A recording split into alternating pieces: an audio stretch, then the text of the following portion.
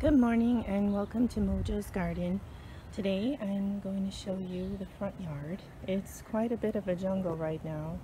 I need to do some trimming, but I'm going to take you quickly through to show you all what's going on. There's quite a bit. We have cactus that's growing in with the dwarf variegated chapeleras. We have snapdragon. This side is the front where I've got quite a bit going on. This is my favorite part of the front yard. A lot of coleus, again more dwarf variegated chapelera. They call those umbrella plants. Anyway, the peppers over here have really been fun to grow. This one here is Little Bastard. It's completely different than the other side of the yard. Look at the color. It's almost black. They have yet to turn red. These are not done. Same plant, not as much sun. Got quite a bit of fruit. And here's some growing purple as well. Look at the color. The blush on that is pretty neat. And got a habanero next to it, which has given us quite a bit of fruit, and he's also taking a break. And next to it is this huge scorpion.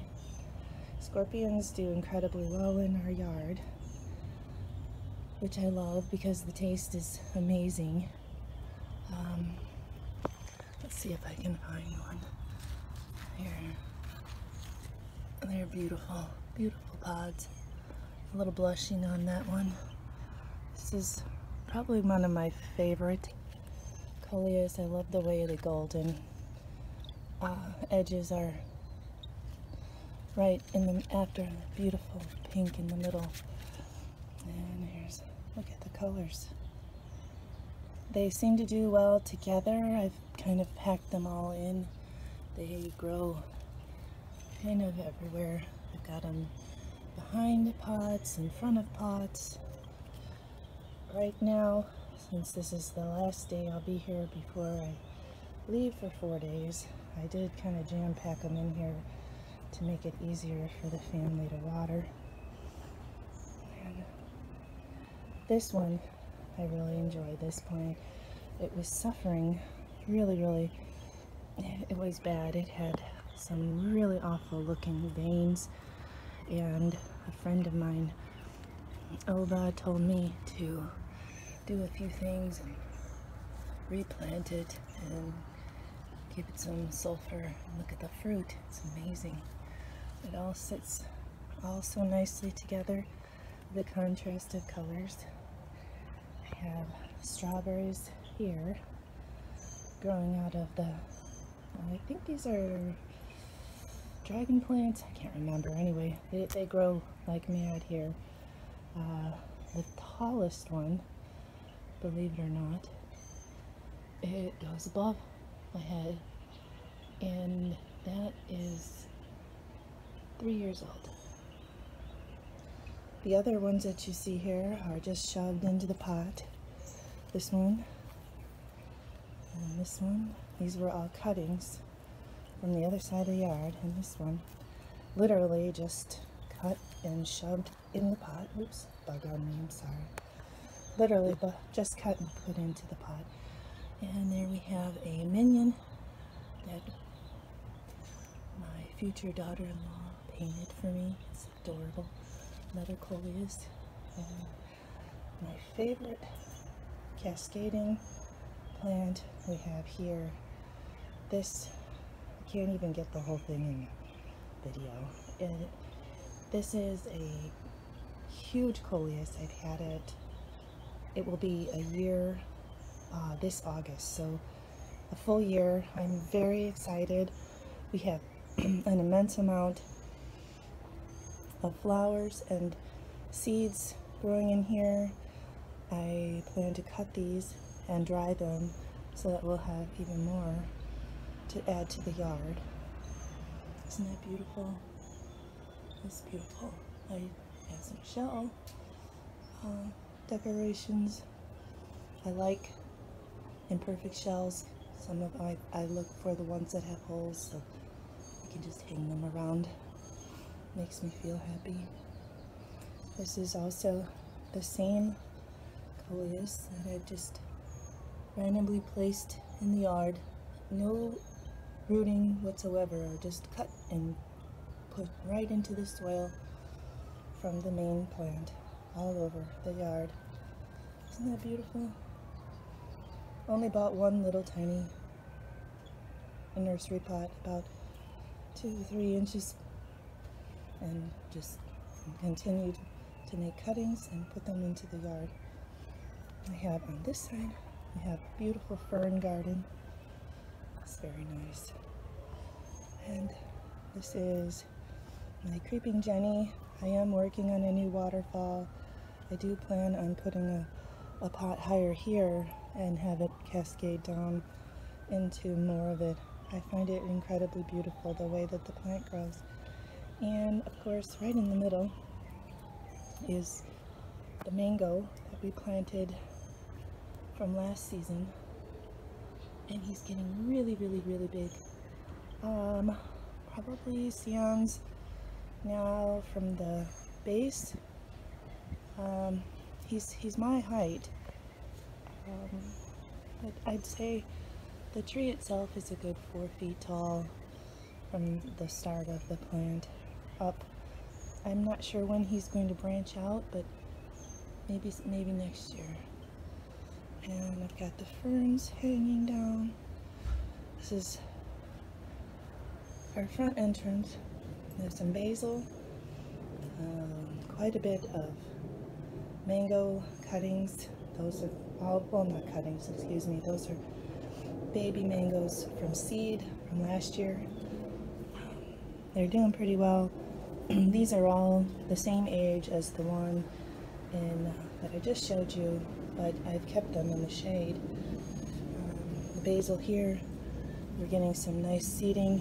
I'll replant that in the winter time. We do really well with basil in the winter. Got a few more peppers. And that one is a cactus cutting there. And just some cute little house plants down here. On this side, I'm drying out some peppers before I leave. And here is one of my favorite pothos. I've not bought pothos ever down here. I've just taken clippings from an area that we walk where they have some natural areas that he thinks he's really sneaky, but he has to go away. So you can't have this branch. You can have every other branch. Go on, go run up the tree. Go keep going, go.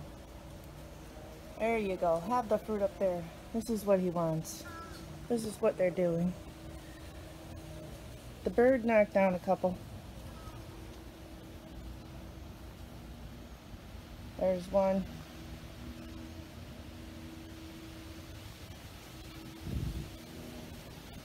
Okay, they're knocking them down. The bird is trying to get this one. I'm going to throw him over for him. Oh, in here. I leave in the morning. I don't know what's going on. I've been told I have to keep peppers off the counter. We're going to have quite a harvest when I get back. Oh, BB7 needs water. See how he's hanging at the bottom? He doesn't like this hot morning sun. And the orange ghost. Look at these orange ghosts. They're just immense. Look at brilliant orange. Look at that. I'll flip this one around again. It's all ready to pick again. Oh, there's another frog. I find frogs sitting in these trees all the time. Look at the fruit. Here comes the sun. Beautiful.